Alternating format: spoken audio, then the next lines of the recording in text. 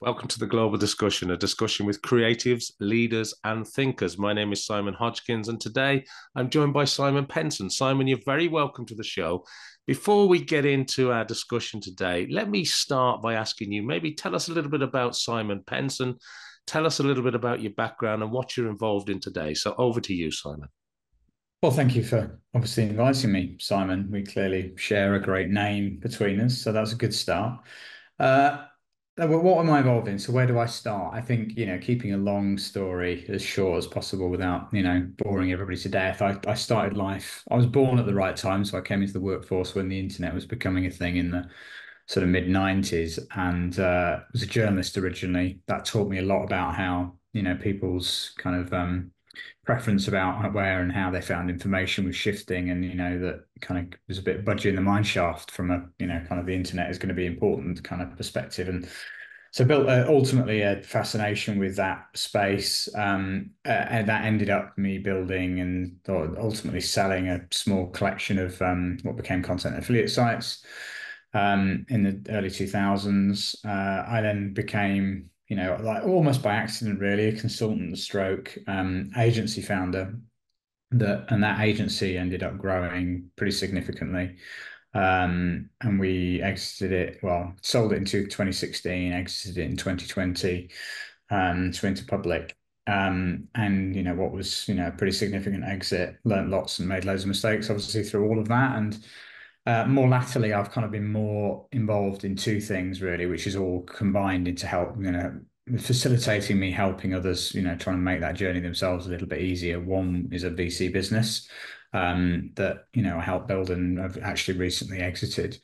And another is kind of the consultancy piece in also helping them people do that, particularly in B2B really. And yeah, as I said, I think we were talking before the intro that I'm very lucky in the sense that none of that feels like work anymore, which is a nice thing to have found.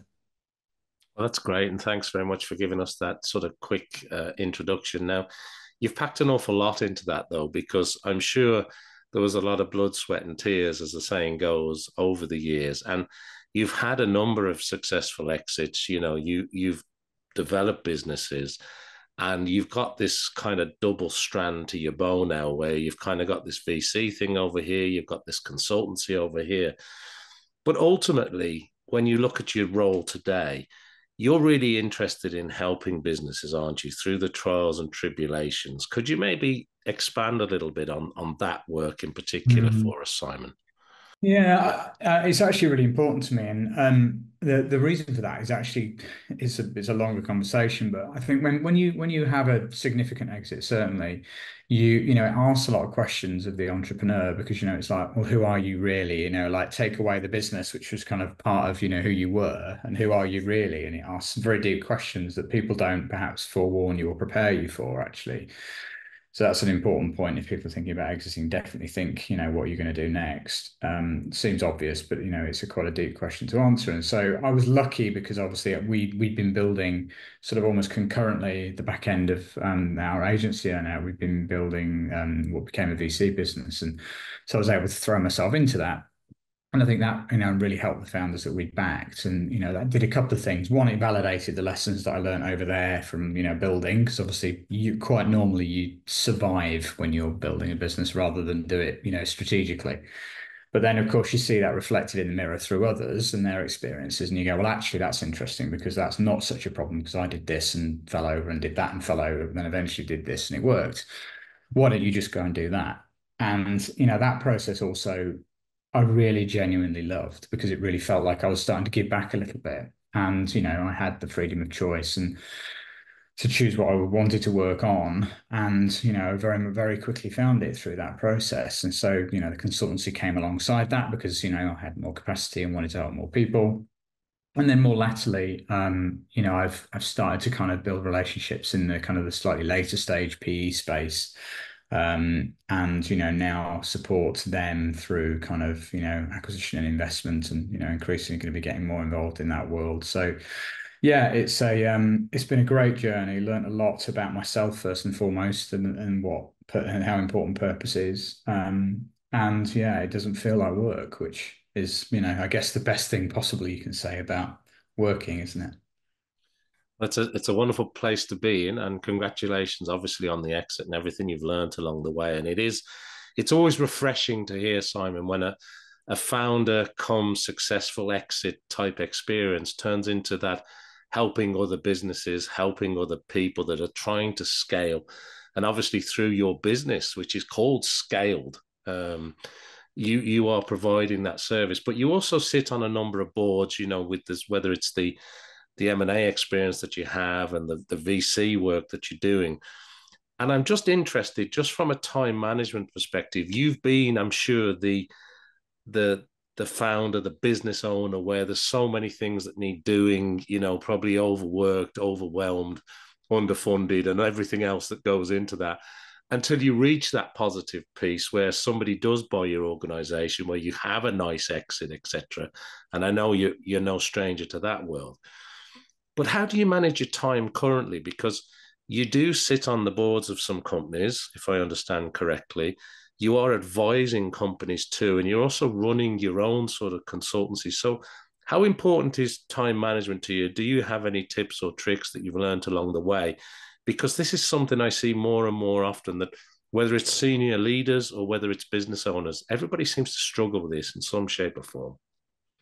Yeah, I think it's a very, very important trait to kind of work on very early. And uh, I was lucky in that I surrounded myself with kind of mentors and advisors through that whole process, because you can't get there alone. So I've been lucky that I learned very early and realized very early that there's massive value in lived experience, and you can't, well, you can buy it, but you can't buy it for yourself. And that taught me very quickly the value of things like delegation, knowing what you're good at and what you're not good at, and filling those gaps with other people, not being afraid to hire people better than you, all of that kind of stuff. So I've always hired sooner than most, I think, and accepted that there's a bit of risk in that, but hired as the good, is the best people I could possibly find. And I very, very rarely, if ever, actually ended up regretting any of that, because what it does do is it allows you to cast off all the stuff that you're either not very good at, you don't enjoy, you put to the bottom of your to-do list and never gets done. So you can really focus on the stuff that you're really good at, which, like, yeah, and the stuff that you enjoy, which to me is, as I said, spending as much time as possible with founders and senior teams and, helping them solve things. And, also I think I have this kind of obsession with inbox zero as well, which helps. So like, like I don't want to switch off until I've answered every email every day. And I think keeping on top of things like that is important, because otherwise you can be overwhelmed, and then prioritization becomes really, really difficult. So I've never really struggled with what may seemingly be a heavy workload, because it doesn't have to be heavy if you organize it in the right way. If that makes any sense. Makes a lot of sense. And I think there are so many different facets, aren't there, in terms of the work that you do, I'm sure. So whether you're helping the leadership team, whether you're helping them raise funding, whether you're improving business processes. But the question I'm coming to is around technology, because over the, I don't know, last 10, 15 years or more, where you've successfully grown and sold businesses and you're now busy helping companies, as we've said, the technology has changed an awful lot too. And I know you have a particular interest in technology.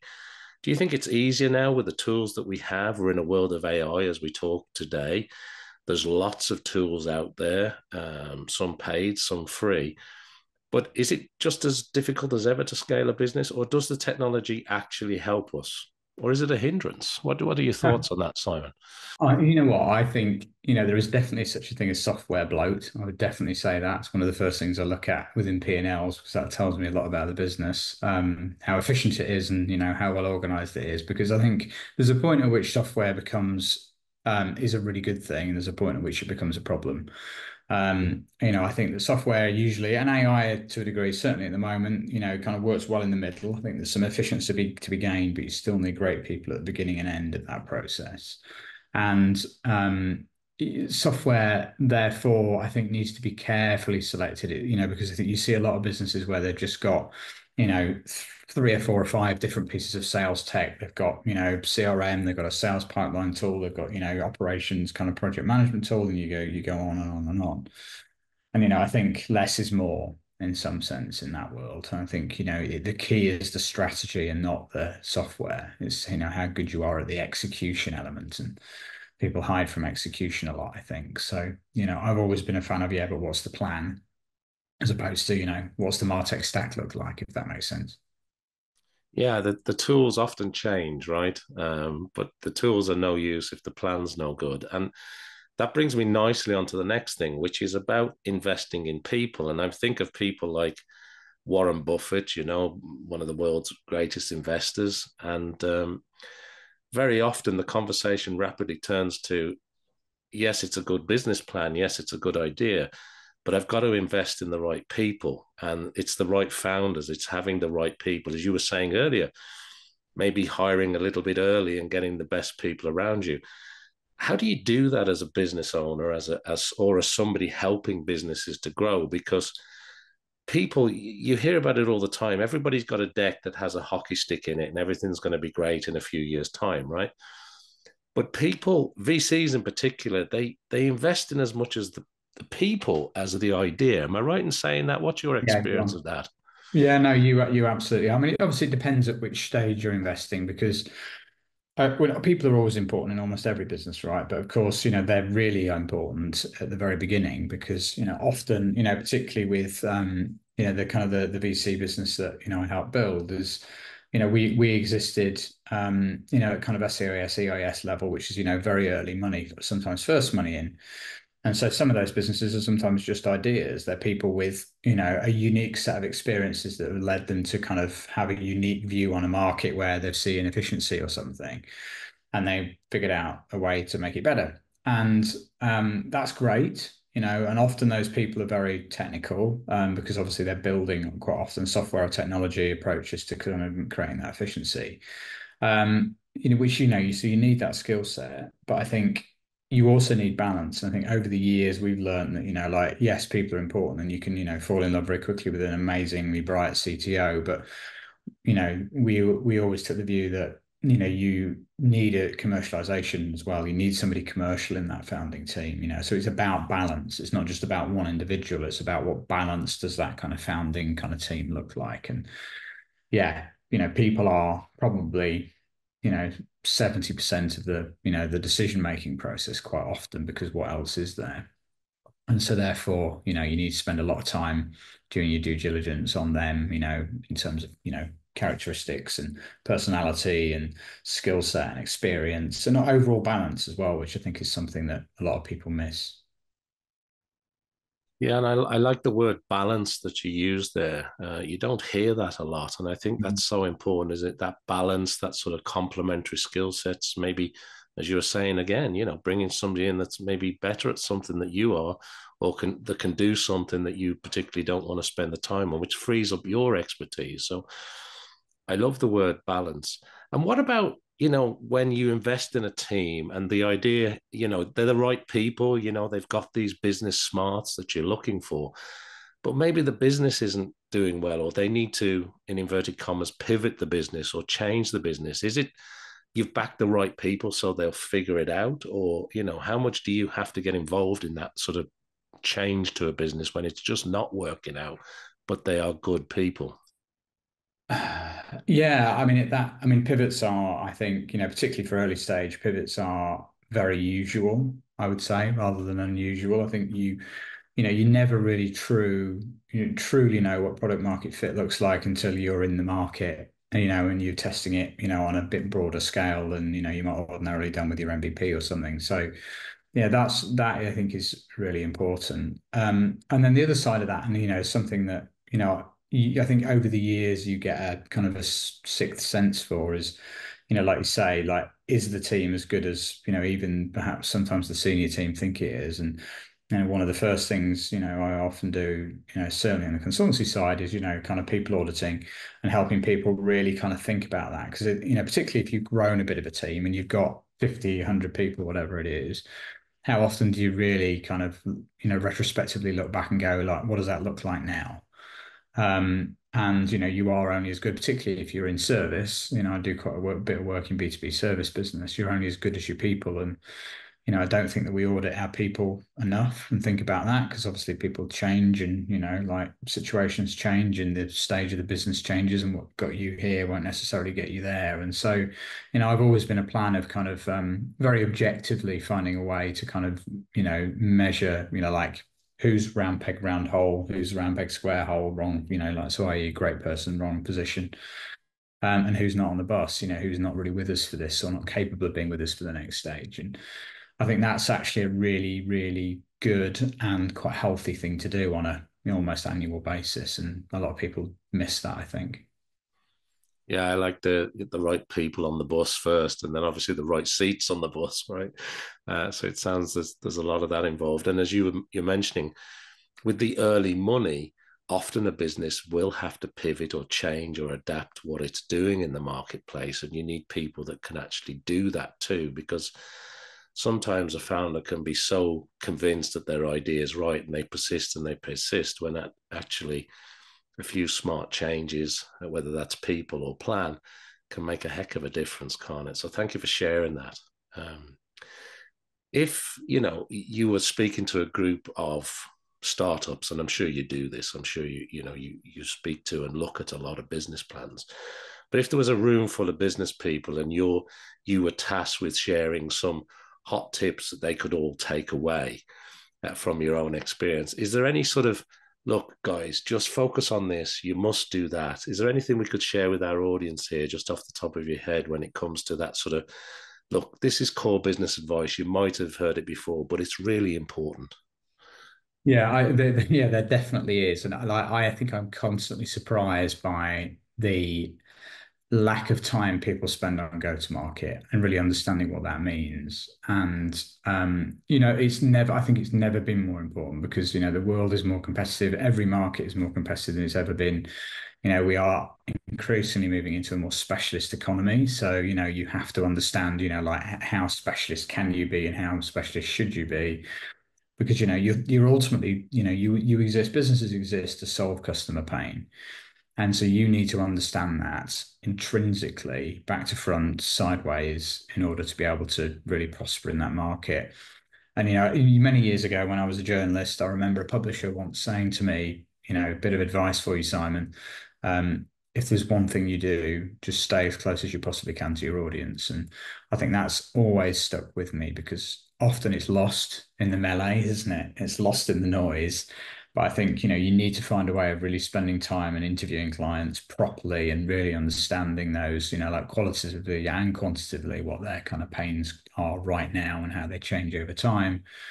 And, the market that you serve, you're best at serving, and all of that kind of stuff, to then build a proposition that really resonates, right? And then a sales and marketing plan that resonates with that challenge. And, people feel like you're there to help them and facilitate something. So, yeah, I would say go back to plan and think very carefully about go to market if you're struggling, particularly at the moment, because I'm lucky to have seen the inside of lots of different sorts of businesses now. And those that have done well over the last 12, 18 months, when things have been more tough, let's be honest, are those that are really now go to market and are increasingly specialized, I think, in their approach, at least to marketing itself, and proposition.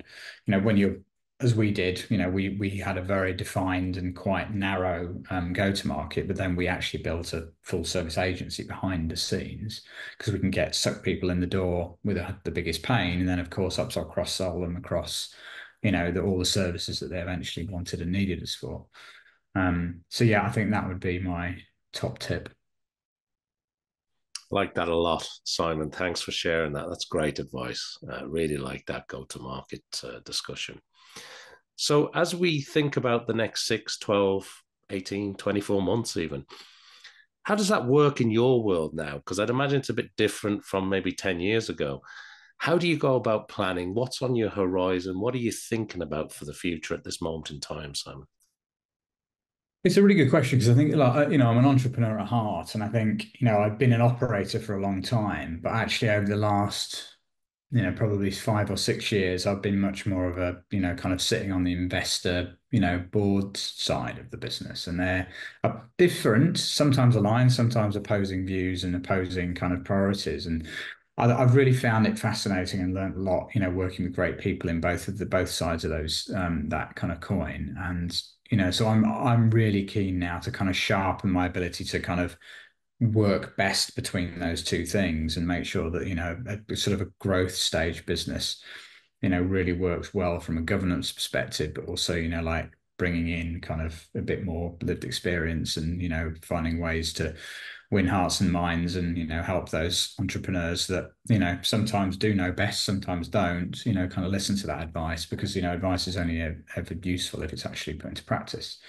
So really honing my skills around that. And then also, I think I've realized through the process over the last 2 or 3 years, particularly, that that purpose piece is really important to me. I want to make a difference and I want to really be able to help. And so over the last sort of this year, really, but probably back end of last year, started the process of actually building more relationships with later stage investors, so those in private equity, to really help and support them on their journeys and buying into and investing into particularly B2B businesses that I know best. Because I think I've realized that you can have much deeper relationships in that space because they put more money into fewer businesses, so you can spend more time in those businesses. And so I'm really focused, I think, on that now, is being able to kind of lean into and really help a kind of a smaller number of slightly later stage now, and as I said, help them get onto the next stage. So yeah, that's what I'm considering and thinking about. Yeah, and that shift from sort of early stage money to later stage money as well is a whole other different strategic play, isn't it, for businesses often, when some more money comes in because they're past the proof of concept, they've got the market fit, things are going, and then they're thinking about going international, they're thinking about investing in more areas of their business. So very exciting times ahead, I'm sure. Before we run out of time, Simon, 2 questions from me. The first one is, and it's an important one, is there anything else that you want to share with our audience while we have them today? Might be something we've spoken about or something completely new. And secondly, my second question is, if people want to find out more about you, the businesses, or maybe even get some consultancy from you or some help or some advice, what's the best place to send them to so they can actually reach out and get in touch? Sure, it's a good question. Uh, I would. It's slightly controversial, this, in some respects, but I think too many people jump into being, business founders. They want everybody. It's a bit of a poster child thing now, isn't it, to be an entrepreneur and be your own boss. But I think very few people really understand what that really means and what it therefore takes to win.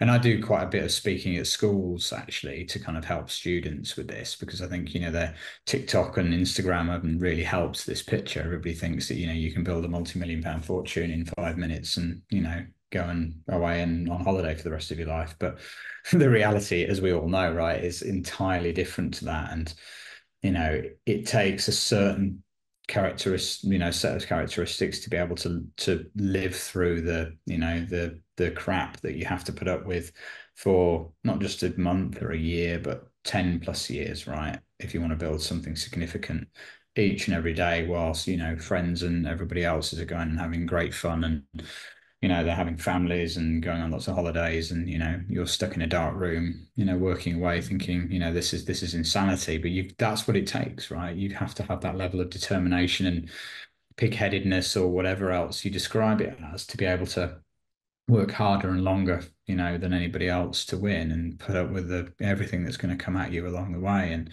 I think that reality check is a really key thing, because the thing that I hate to see, actually, is people that were really happy working for somebody else, but had this idea, this itch they felt like they needed to scratch because of what social had told them. And then they go and jump into it and become miserable, and it doesn't work, and everything falls apart. And so I think very carefully about not just the glamour of it, but the reality of it, I think, would be my number one takeaway. And then also, I think, like, if people do want to chat, I'm always happy to have them. Like, this doesn't feel like work to me, so I spend all my time having these kind of conversations with people. And so if they do want to reach out, simon@scaled.co.uk, or you can find me, Simon Penson, on LinkedIn, and happy to have a chat. So no, thank you, Simon, for inviting me on. I've enjoyed it a lot. Well, listen, that's a great point to end on, and it brings us nicely to the end of our episode of the Global Discussion. I want to thank everybody who's watching or listening to our discussion here today, and make sure that you follow, like, subscribe, do everything I need you to do to help support the show. And of course, go and check out everything that Simon Penson is involved in. And I hope you join me back here for some more discussions with creatives and leaders and thinkers just like Simon. But it's been a pleasure. Thanks for being on the show, Simon. Great to talk to you today. Thank you.